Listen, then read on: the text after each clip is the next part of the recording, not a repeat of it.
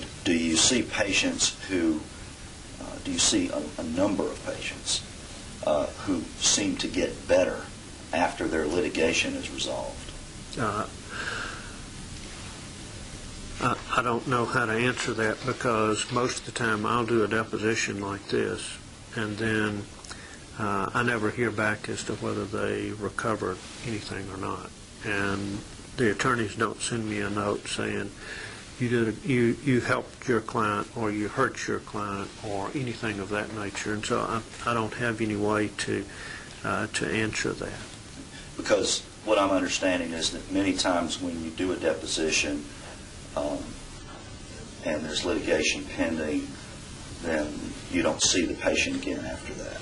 In a number of cases, I'll continue to follow that patient, and but that's not part of the discussion that I'm involved with from a history point of view or from an exam point of view. And you don't do any formal tests to, in this case, you didn't do any formal testing, neuropsychology or anything like that to delve into Mr. Crawford's mental state? No. You're concerned with his neurological, physical issues. The neuropsychological testing that I would have done for him would have been as a result of his head injury. His MRI scan of his brain was normal, and he, by his history, recovered well any aspect of a brain injury. And so there wasn't any reason for me to test him anatomically or from a neuropsychological point of view from that. Because his head injury completely resolved? Yes, yes. Thank you. I have to follow up with that, Doctor. If you thought that Mr. Crawford was going through this process of seeing you taking medication simply for secondary gain, would you have continued to see him? No. Thank you. That's all I have. Nothing further. This concludes the videotape deposition of Dr. Everett Howell. We are going off the record. The time is approximately 9:17.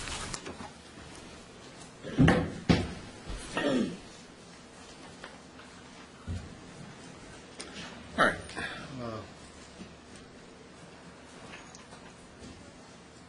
Mr. Freeman, is there any further proof from the plaintiff? No, that concludes my proof, Your Honor. Plaintiff rests. After if I can, have those two documents that were made to Dr. Howell's deposition Certainly. entered. I believe you have that deposition somewhere up there. Uh, I think I gave it to you yesterday with the blank yellow tab. Yes, sir. And the exhibits you wish to introduce from that, all the exhibits, or? I haven't seen it since yesterday, so I think they're just two, but I'm not positive. You have the notes and a...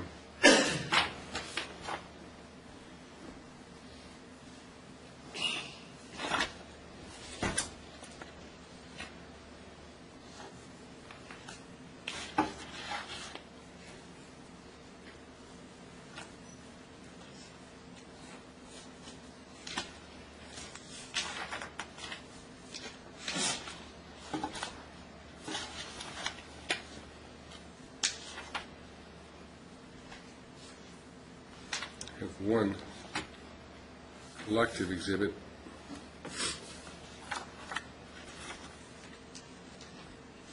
Which appears to consist of 3 pages. Is that correct? My understanding, if I may approach, I can...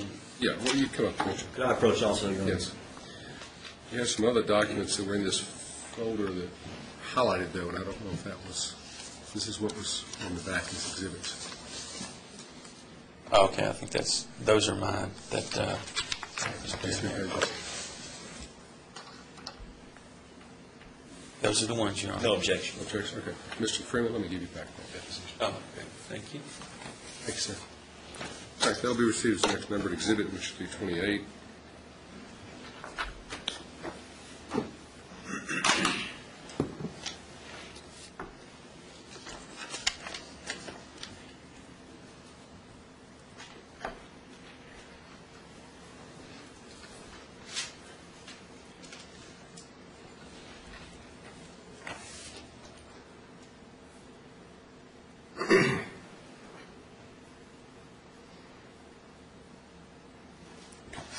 With that, plenty for us?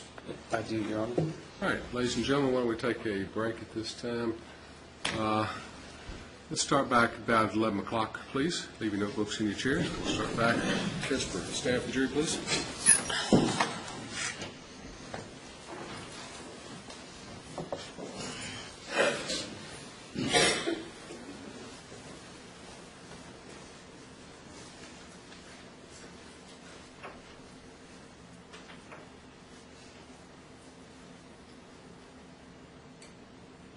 Anything else on the record at this time?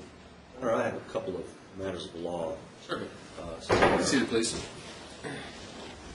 I don't think they'll take long. First, I move for directed verdict on behalf of Kelsey Mitchell. There's been no proof whatsoever from the plaintiff to support any theory of liability against her. So, I make that motion. I have no response to that, Your Honor, once they admitted liability. Felt it unnecessary to pursue that.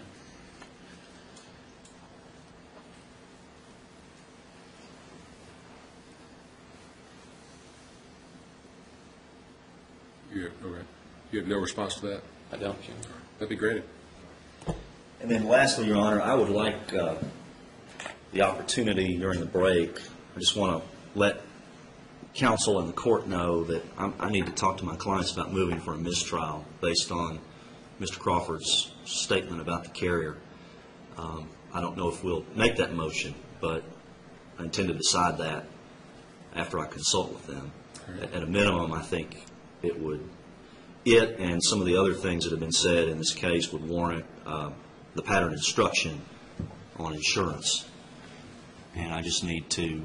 Why don't you consult with your client and any other interested individuals, and let me know something before we bring the jury back in to start the defense proof, all right? All right. I'll treat that as alerting the court the potential for that. Right. All right. Anything else? No, Your Honor. Start back at 11 o'clock. All rise.